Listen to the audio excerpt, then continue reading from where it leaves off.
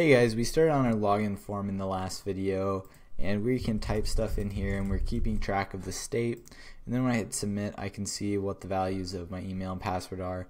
In this video we're going to take the next step, and when I hit submit it's actually going to send a mutation to our server and log the user in. So let's get started on that. So to do this, what we're going to do is add a login mutation on our server, and we are going to basically be using a authentication methods that I have created in a previous basically project. And what we're going to be adding is this try login. So I'm going to copy this right here and we're going to paste it into an auth.js file on our server. Now I'm going to go over what each one of these methods does, and we already have Lodash and bcrypt. We just need JSON web token. So I'm going to say yarn add JSON web token. Okay, so try login is going to be where we actually basically the resolver we're going to run, and this is to attempt to log in the user. So we have an email, a password, and then a secret. And secret's important, which we'll talk about that in a second. So first we try to find a user. We're finding a user with the given email. So if we can't find the user based on their email here, they don't exist, we can just throw an error. So that's throw new error here. But actually, before I go through this auth, I want to create the schema with you guys so it makes more sense. So I'm going to create a login mutation where it takes a email, which is a string, and a password, which is a string, and it returns something. And what do I want to return? I'm going to call this login response. So it's going to be OK, which is a boolean, and similar before, we're going to show any errors that might pop up while doing this. And then also we're going to put two things. A token, which is a string, and oops, I forgot, this can be errors, and token can be nullable. Token and then refresh token. And that's what we're going to return. Login response. Now, token and refresh token are JSON web tokens, which are basically a long string that we can put data into. So when we call try login here, we're going to attempt to log the user in. And now, in this example, I was throwing an error, but I don't really want to throw an error. If this happens, what I want to do is I want to return OK is equal to false, and errors is equal to path email, and oops, message email not found, or no user with this email exists, or something like that. And then here, the next thing we try to do is we found a user with their email, so they gave us a valid email. We want to make sure they gave us a valid password. So here's where we use bcrypt, and this is a async function because bcrypt compares asynchronous. So we're going to await the response, and notice how our first one is our password. This is plain text, and user.password is our hash. So what bcrypt will do is they'll go ahead and hash the password here and compare whether this password is the same as this password that's hashed for us, and then it's going to give us a boolean back of whether it's valid. If it's not valid, we know we got a bad password, so we're gonna, instead of throwing an error again, we're gonna do this, return back to our user. And the reason why I'm putting this in an auth.js file is because we're going to be using this in possibly other places. So path, this is going to be password, and we can just say wrong password.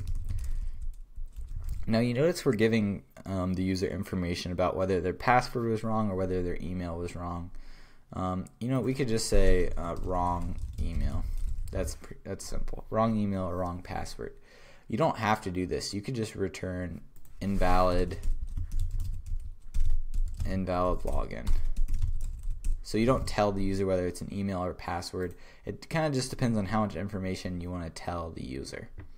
Now, next thing we're going to do is the user has successfully logged in if they've made it past these two if statements. We know they gave us a good password and a good email, and what we want to do is we want to create their JWT token because they're good to go. And then we can just go ahead and create their tokens and return those. And now we're going to say OK is true too.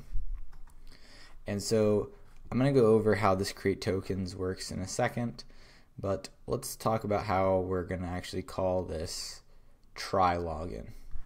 So in my resolvers over here, my user resolver, I'm going to import try login from auth. And then down here, after, it could be before register, we're going to say login parent args. And args here is an email and a password.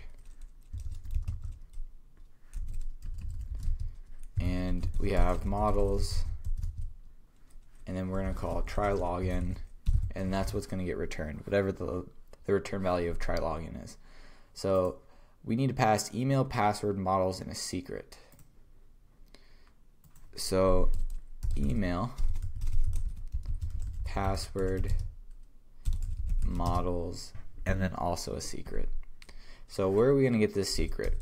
Well, the secret is used for our JWT tokens, and we're going to pass that in from our context. So that's how we're going to call this. So now in our function over here, or in our basically our main server class, I'm just going to up here say const secret is equal to something. That's the secret value I'm going to create, and it's just a random string value. Now we can pass this in. That way we can use it in our resolver. Now try login.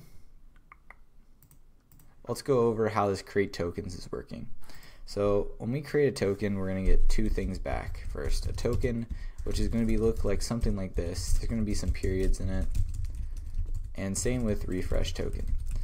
And now what we're going to do is we're going to store a ID in this string, and it's basically cryptically signed. That way, what's going to happen is only people that know our secret are able to decode this. Well, anyone can decode it, but basically verify it.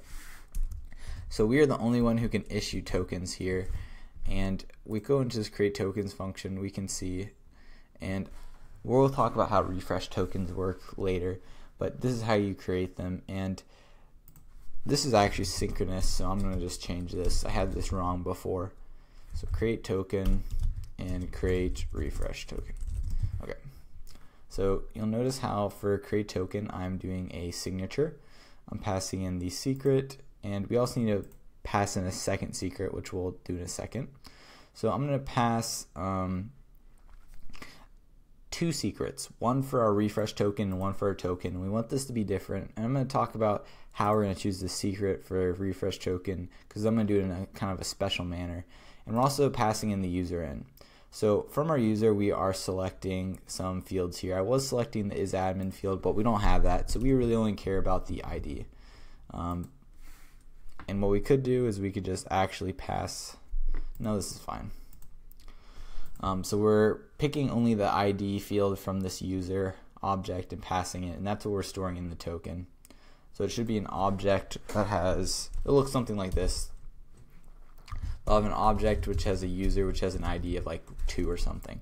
And so whenever the user makes a request, what we're going to tell them to do is they have to send in their JWT token. And I'll show you how to do that on React. And then we'll identify the user based on this token and this stored ID. And then this expires in a minute. Now this expires really fast. We don't actually need to have this expire that quickly, because we're not storing any like sensitive data in our JWT token that will change. So I'm going to say like 20 minutes. Let's give it an hour, why not? This is something though, you can increase the time on or shorten. You really want to shorten this if there's anything sensitive in here that changes a lot.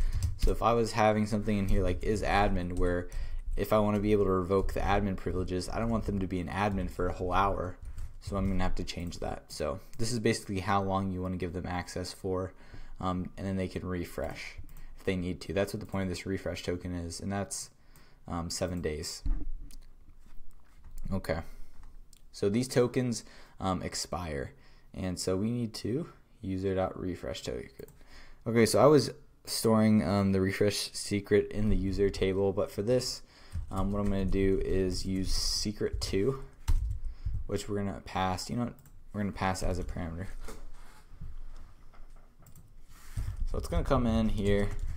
So we'll create a second secret, and I'm going to do a little trick that I like to do is say const refresh token secret is equal to user.password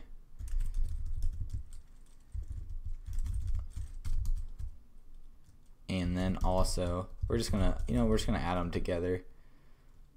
Let's just do a plus secret2. Now the reason why I'm basically putting this user.password at the front, and this is the hash of the password, instead of just using the secret2, is this way the token will automatically expire if the password here changes. So if the user changes their password, I don't want them to stay logged in, so this will automatically expire it. So let's pass in a second secret,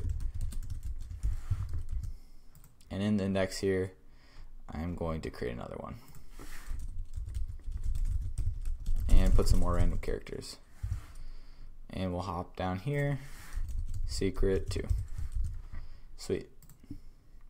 And so this should be all good to go now, our backend.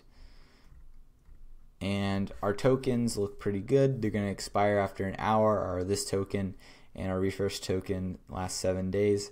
I'm going to talk more in depth about how the tokens work in the next video. We're just going to get this set up in this video. So now this is all good. Let's try running this. Let's first actually make sure I have the server up. Yep, I have a server up and no errors. So I'm going to go to localhost. I think I have it on 8081. Let's go to graphical. Mutation, login, email, and man, I actually don't think I don't remember if I created any users. So I'm actually just going to register a new user real quick. So let's call him Tony123, and his email is going to be tony123@abc.com, and let's copy that to use this, and password Tony, and let's just see whether it's okay or not. Alright, created it okay. So now let's log in, email, password, and let's see if it's okay. And we're gonna get the token, refresh token, errors, ID, or sorry, path and message. Okay. Alright, so this worked, and here's what our token looks like and our refresh token. Now I'll show you all the errors that we get. So bad email, we see our token, refresh token are null, and it says wrong email. So now we can fix that and give a wrong password. Now we get wrong password. Cool. So that is all set up and looking nice. So now on our front end, let's go ahead and call this. So we're just going to say email. So we're going to add some variables here because that's how we need to do it on our front end. And that's going to be a string as well.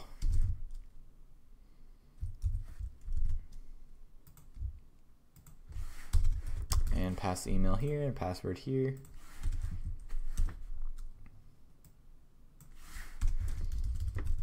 And we're just going to copy this.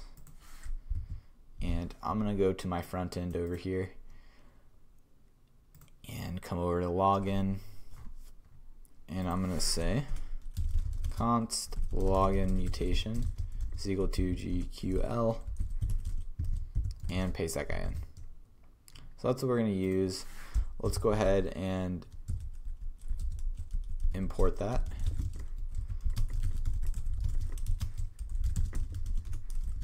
And now I'm going to go ahead and get rid of this observer that we have and put that down here.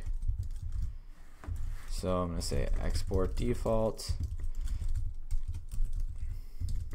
GraphQL, and now I'm going to pass in the login mutation. And now I'm going to be passing in both the observer and the class we have up here. So the class we have here is login. And I see the colors a little bit off here. So I think I did a typo somewhere. But let's look at what's wrong with that in a second. Notice how I'm doing observer here. This is a higher order component that wraps login, and then GraphQL wraps that higher order component. So you can nest these. And you could do observer on the outside, but I think it's better to do GraphQL on the inside, but I'm not quite sure what exactly which one's the best. I'm thinking observer first, because the observer is going to be changing more than GraphQL is, so I don't want to pass it through two components, just one. Okay, where did I mess up that this is not colored? Export default. Here's compiled successfully, so that looks like it worked. I'm guessing just this line right here. Oops. Looks like it's just a little bug. Let's see if it's, nope, syntax error. Expected name found in the file. I'm guessing it's missing.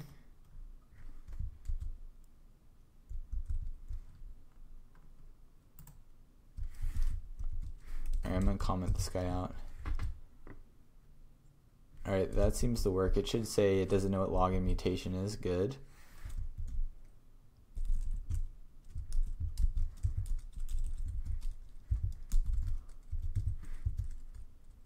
Huh.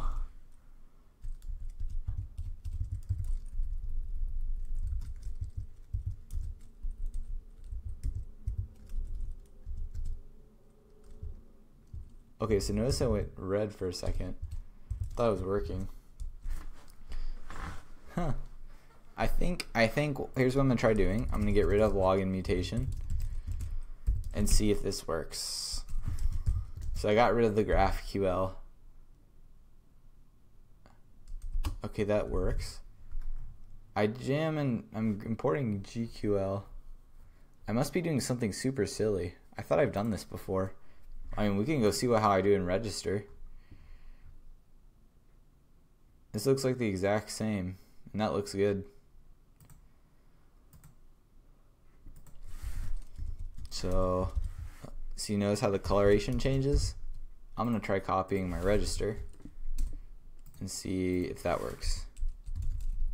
Yep, that works just fine. So I'm gonna copy the inside of my mutation here.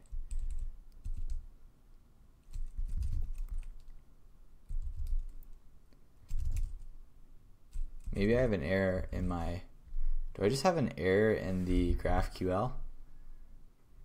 If I come to GraphQL, I can go ahead and run this. Prettify it. Looks like all the curly braces line up and stuff. Oh, I see. We're missing a curly brace. That's all. My bad. Alright, I'm going to go ahead and just undo everything. This whole time I was just missing a curly brace. Funny how that caused all that problems. You would have thought that this was a string and it would not affect anything. Okay. So let's log in with our Tony. Man, I forgot what my username was already. Let's Control Z this. Here we go, Tony ABC and Tony. Oh, you know what? Hold that. we're not calling this mutation yet. So in onSubmit, and this dot, so we're going to say const response is equal to await this dot props dot mutate, and then we're going to pass in our variables that we get here.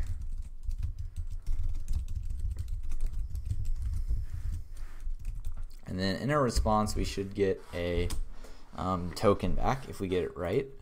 And so I will then save that to local storage if it works. Okay, I wasn't console logging response, so we could see what it looked like. We can see the shape of the object. So paste that in, Tony.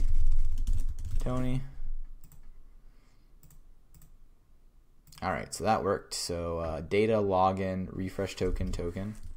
So we're going to say const OK refresh token and token is equal to this dot, nope, it's in a response, dot data dot login.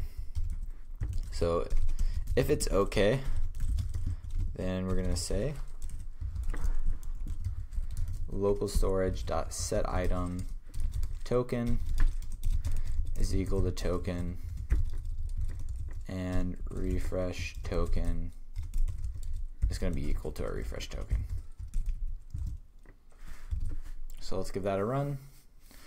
And the way you can tell tokens is here. So you can see I already have some stuff in my local storage. I'm going to just go ahead and clear this out.